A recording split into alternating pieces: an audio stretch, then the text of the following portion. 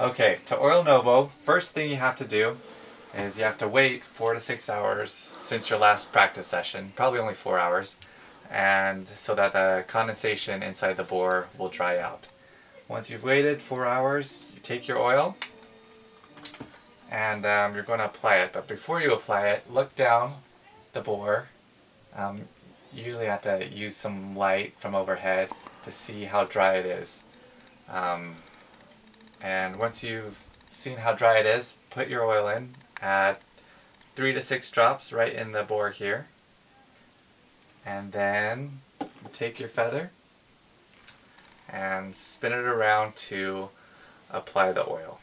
And you don't want to, you want to keep the keys of the oboe up this whole time. You don't want them upside down like that because the oil could drip onto the pads. Especially when you're putting the oil in for the first time, do not put it in this way.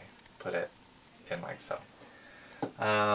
If you're using a new feather, most of the oil will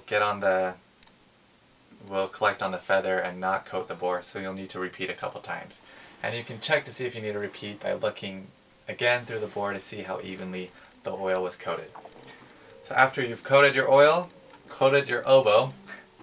with oil, replace it back into its case and wait 6 to 8 hours for the oil to soak. So I usually do this. I plan my practicing, so I practice early in the day, wait 4 hours, oil the oboe before I leave the HVAC, and then come back the next day, the next morning, and check to see how much oil is soaked in. So in the next morning, check to see how much oil is soaked up.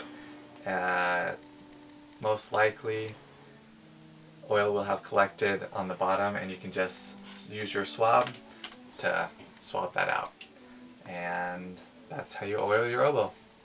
Woohoo! Happy oiling!